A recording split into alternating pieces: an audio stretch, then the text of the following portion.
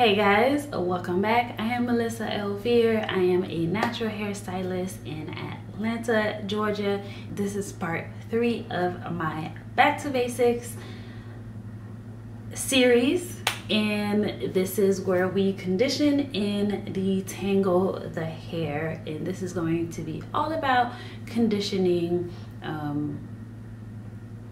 your hair. I hope you guys enjoy this video, and let me know your thoughts in the comment section below. So let's get right into the conditioning and detangling the hair.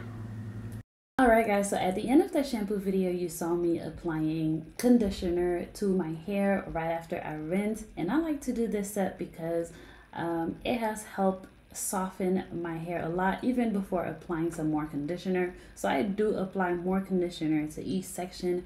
As you can see, once I do that, I let the conditioner sit in my hair for 2-3 minutes before I detangle. Now, what the conditioner does, the conditioner helps to restore the pH balance of your hair. It also helps to smooth down and close your hair cuticles. The shampoo basically raised your hair pH in order to help get rid of dirt, all of that from your hair. You do need conditioner to bring back that pH, and so the conditioner helps to provide moisture and help soften your hair.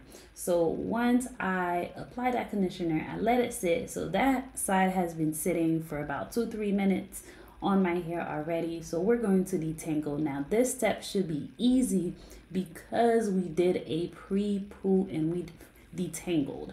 And also the way that we shampooed our hair, we should not need to encounter more resistance from our hair. If you do, then you might need to reconsider how you're shampooing your hair. So the shampoo step is very important, and how you shampoo to help reduce the amount of tangles that you get during the conditioning process. So as you can see, I am breezing, really detangling through. I really don't have that much tangles in my hair. So I'm pretty much just gliding the brush through just to help ensure an even distribution of conditioner throughout my hair.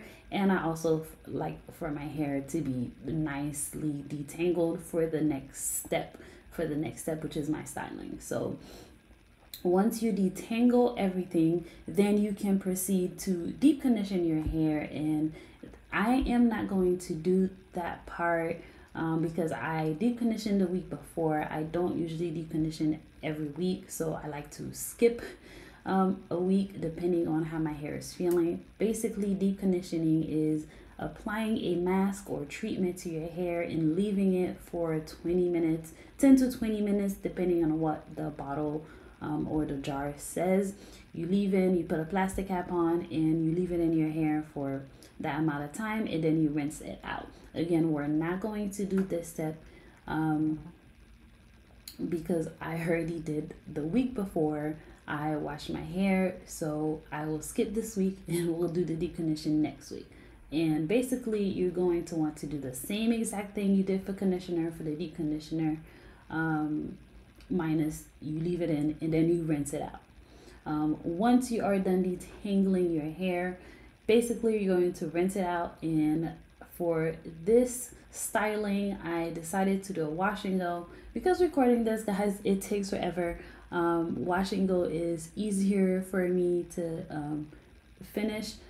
So we're going to proceed with a wash and go, and that's going to be on my next video. So I hope you enjoyed this video, guys. If you have any questions, leave them in the comment section below.